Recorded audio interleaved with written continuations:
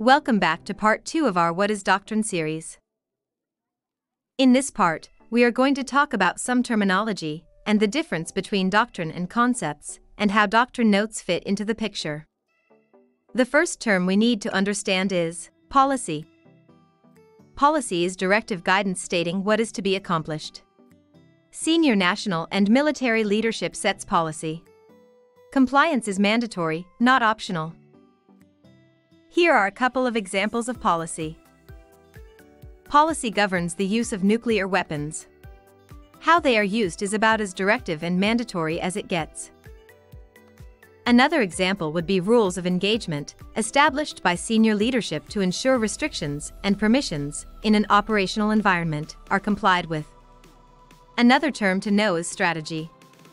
Strategy is about applying available capabilities to gain desired ends, using approved means within an existing environment. It has many considerations that affect decision-making, including objectives, the threat, people and organizations that must be worked with, and current capabilities. Here are some examples for strategy. Our first example. Building a campaign strategy that targets an enemy's abilities by using the minimum necessary forces and reducing collateral damage may be vital for operational effectiveness. Another example. Attacking an enemy's legitimacy to reduce its effectiveness may be the most useful means to degrade its capabilities. Finally, the last term to know. Doctrine. Doctrine is the agreed-upon best practices and principles. It focuses on organization and employment. Remember though, doctrine is not dogma. It can and must be adaptable and change with new lessons learned, so we can continuously improve how we operate. So let's look at a couple of examples of doctrine.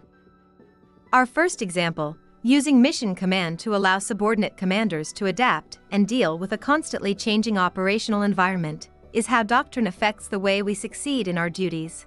Finally, if we apply doctrine to a given operational task, whether it's mobility operations, counter-air, or force protection, we stand the best chance of meeting the needs of the joint force. Okay, let's now take a quick look at doctrine and concepts. A concept is a notion or statement expressing how something might be done.